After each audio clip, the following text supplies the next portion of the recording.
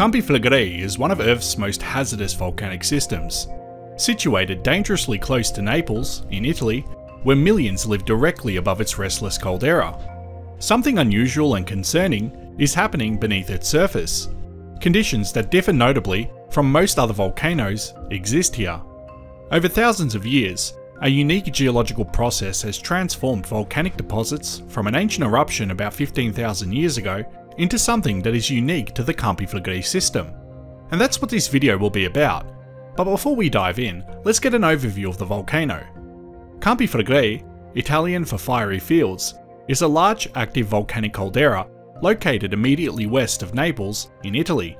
It spans about 12 to 15 kilometers in diameter and consists of 24 craters and volcanic edifices, some on land and some under the Bay of Pozzuoli. This caldera formed through colossal explosive eruptions in the past and is built from overlapping collapsed structures rather than a single cone. Two caldera-forming super-eruptions occurred 40,000 years and 15,000 years ago, each ejecting tens to hundreds of cubic kilometers of magma. These events, the Campanian Ignimbrite and the Neapolitan Yellow Tuff, rank among the largest eruptions in Europe in the last 40 millennia, underscoring the volcano's extreme explosive potential. Another third major caldera-forming eruption was discovered in 2023, dating back approximately 109,000 years, and was found to be comparable in scale to the massive Campanian Ignimbrite eruption, indicating that Campi Flegrei has produced multiple catastrophic eruptions throughout its geological history, and further highlighting the volcano's capacity for immense explosive activity. Beneath the caldera, a sizable magma reservoir persists. Geophysical imaging reveals a partial melt zone 7 to 8 kilometers deep with an exceptionally high melt fraction of up to 80 to 90% liquid. This suggests a large magma sill or chamber in the mid-crust, containing molten magma ready to feed eruptions. A shallower hydrothermal system sits above, around 3 kilometers in depth, where magma gases heat groundwater. Together, this magma plumbing system continuously stresses the crust. Campi Flegrei is a resurgent caldera, meaning the ground surface moves up and down as the magma and fluids migrate. Indeed, the caldera has experienced episodes of bradyseism, gradual uplift and subsidence, accompanied by swarms of earthquakes.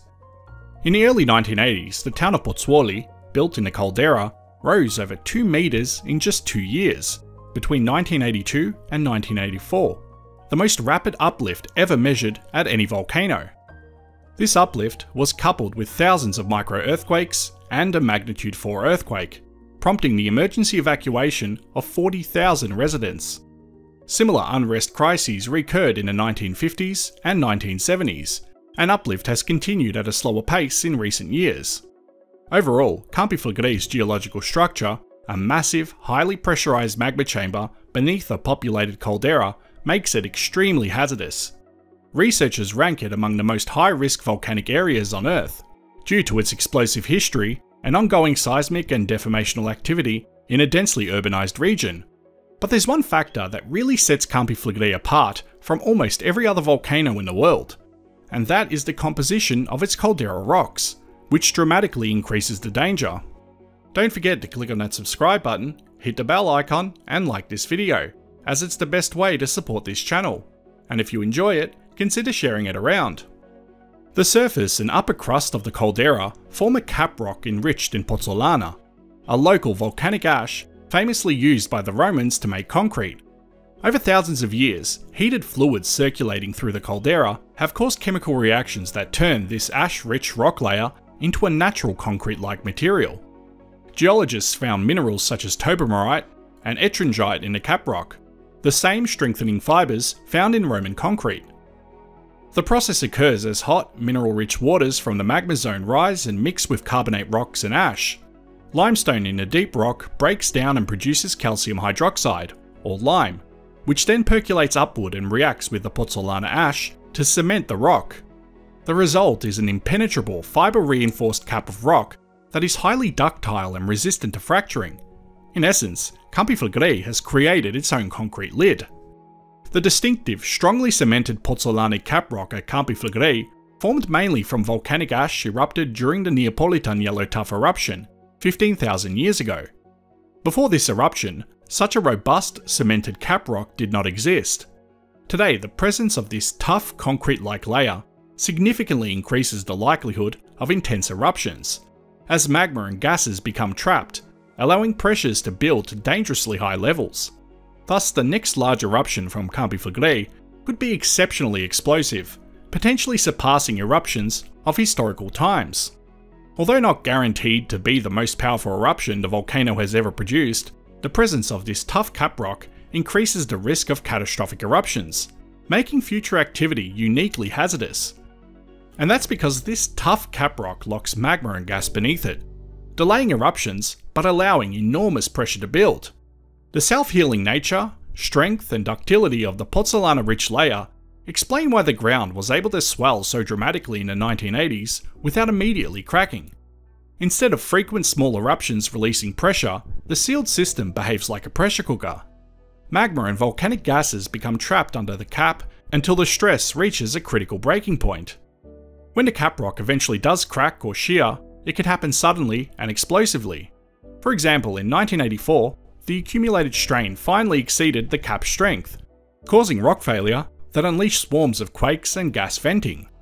Researchers observed that once fractures opened and gases escaped, the ground uplift paused and, remarkably, the natural chemical processes began to quote-unquote heal the cracks over time by depositing new mineral cement. This self-sealing behaviour means the volcano can return to a pressurized state again. Pozzolana thus contributes to a cycle of stalled eruptions and extreme pressure buildup. The eruption is effectively put on hold by the concrete-like cap, allowing magmatic gas pressure to rise to critical levels. When an eruption does occur, it may be far more violent because of the greater pent-up energy. The pozzolana-rich layer at Campi Flegrei ranges from several meters to tens of meters thick in different parts of the caldera. Modern research on the volcano reflects a vigorous effort to understand its behaviour and anticipate future risks. Volcanologists have been closely studying the caldera's magma, ground deformation, and seismicity through various models and monitoring programs. A 2016 study by Chiodini et al. Highlighted that magma beneath Campi Flegrei may be approaching a critical degassing pressure, also known as CDP, the point at which dissolved gases in the magma escape violently.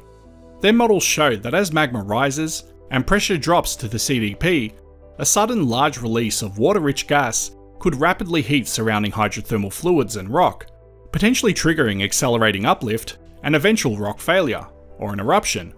Alarmingly, Campi Flegrei's ongoing unrest, ground inflation and high temperatures in the hydrothermal system is consistent with magma nearing this critical state.